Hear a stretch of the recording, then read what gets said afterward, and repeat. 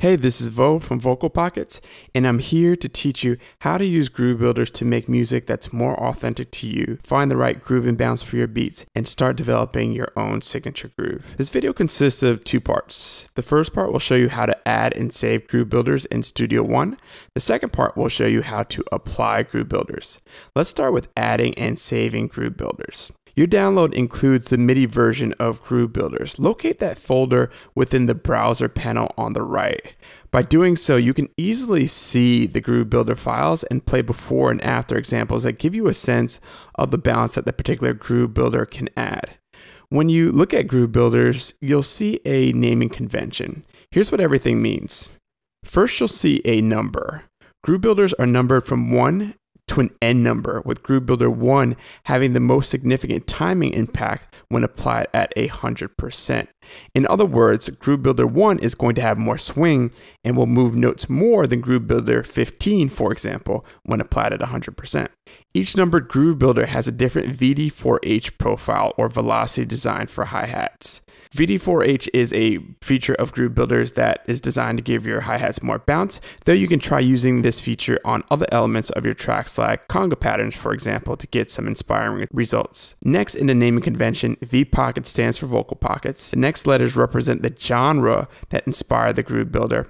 Then you'll see the actual Groove Builder name, and then finally you have the timing settings. For many styles of music, 16th note quantization will be sufficient.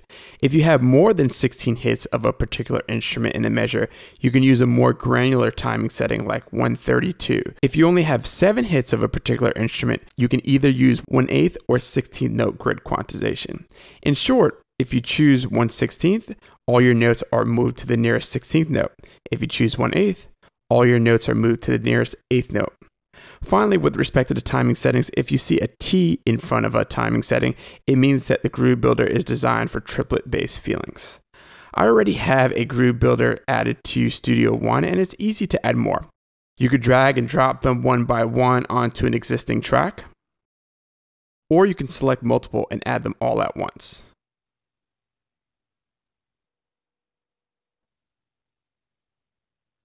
When you add them to a new track, Studio One may add a CH1 to the end of the name. Let's remove that by deleting the CH1. Before clicking enter, hold down Shift so that the MIDI file name also updates at the same time. Then click on the Q at the top of the page. Then towards the left, select Groove. Next, drag and drop the Groove Builder into the grid section. Go over towards the right under the A and click the plus button that says Store Preset. Now all we need to do is click OK, and the Groove Builder is saved in Studio One so you can use it in future projects. You only need to do this process once for each Groove Builder that you add. If you have multiple Groove Builders stored, you can organize them into a folder within Studio One. To do so, click on the drop-down menu. Right-click on the groove and select Open in Finder if you are on a Mac. If you're on a Windows, it may say Open in Explorer or something similar.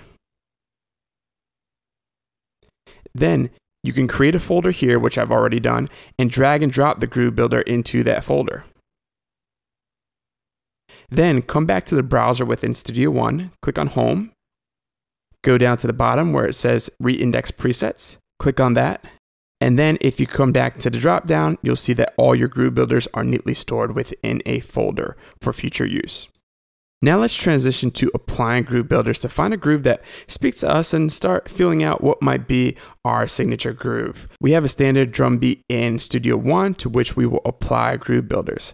Within your product download, you should see 3 MIDI drum files marked with Quantize to the grid in parentheses. I've added those to my project. There's a MIDI file called hi-hat, which you should set up to trigger a hi-hat sound of your choice, a file called kick, which you should use to trigger a kick sound of your choice, and a file called snare, which you should use to trigger a snare sound of your choice. No matter whether you're using a drum kit or a sampler for your sounds, feel free to move the location of the notes up and down the piano roll to find a sound of your liking. So let's click on the hi-hat track to open up the piano roll and select Q at the bottom of the screen. Now we're going to select a groove builder from the Quantize panel drop down. And I'll select the groove builder inspired by a funk record. And now we are ready to apply this to our track. Now here's how to think about applying groove builders. To use an analogy, if your beat is food, groove builders are seasoning, and without seasoning, food can be bland.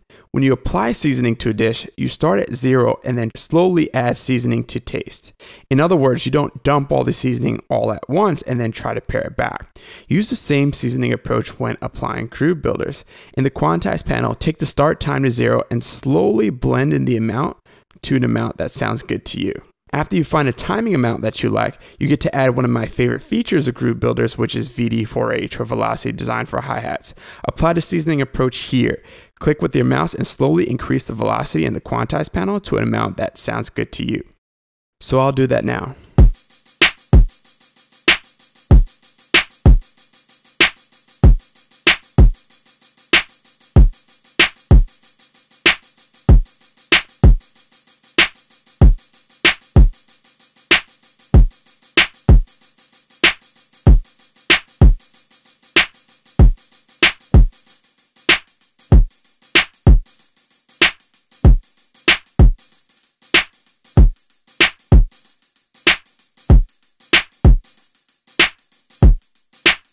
So here's where we started with the beat completely quantized on the grid.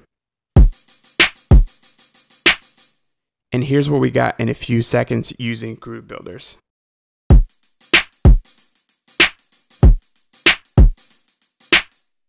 Now, we've only touched the hi-hats.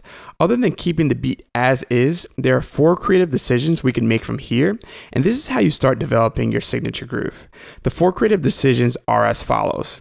1. Uniformity, which means using the same groove builder at the same timing strength or start percentage as you do for the hi-hats.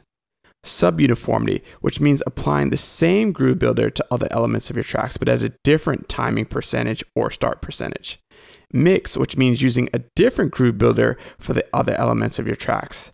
And then 4, submix. Submix means dividing a track into multiple parts and using a different groove builder for each part. For example, if I wanted to use submix on the hi-hats, I could use one groove builder for the first 8 hits and a different groove builder for the next 8 hits. For this demo, I'll use mix for the kick and snare.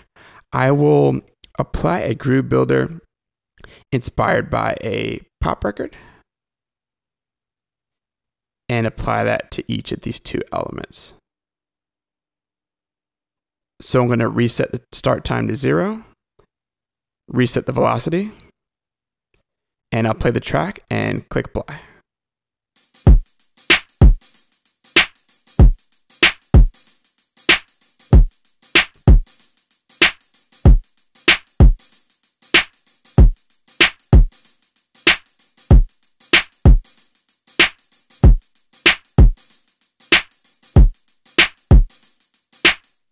Alright, so that sounds pretty good to me.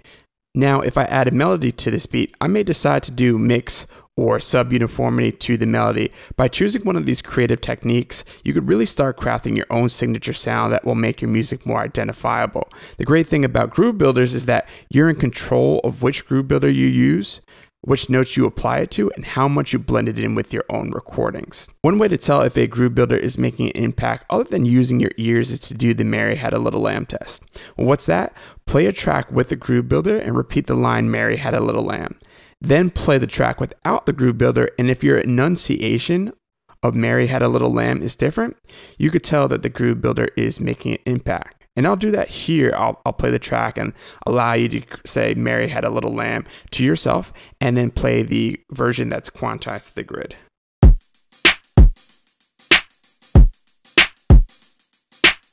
Quantized version.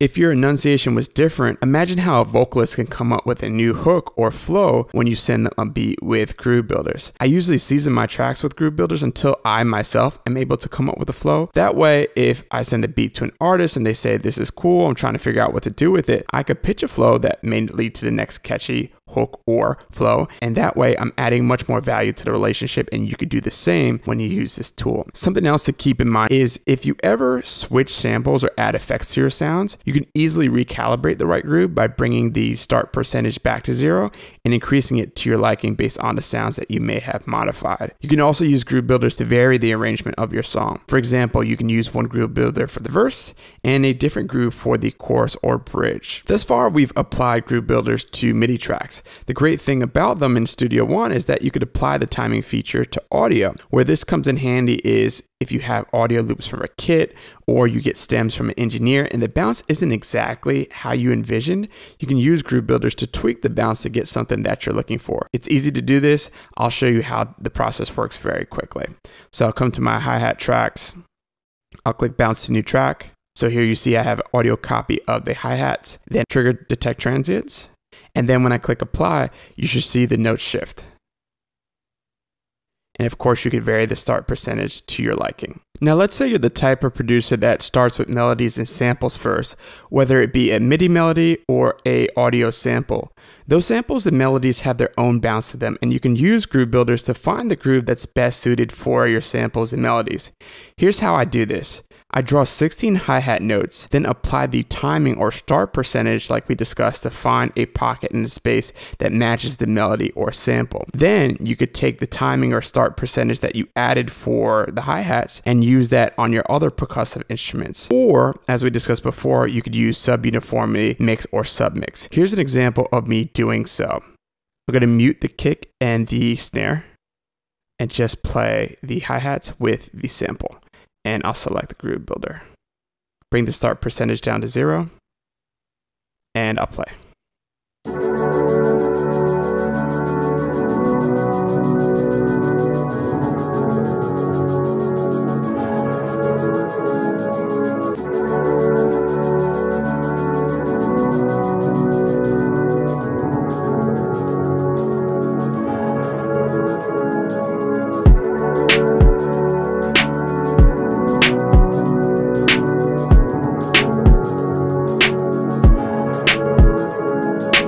So here's the beat if it was just quantized to the grid with the sample.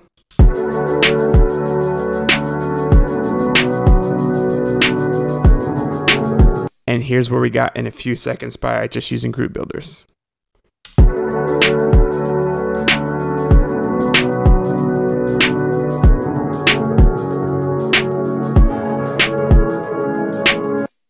Finally, I'll share some additional creative fun. If you use a drum plugin that provides the ability to trigger different samples depending on the velocity of a note, you can come up with some really fun results. Here's an example of me doing so in Battery 4.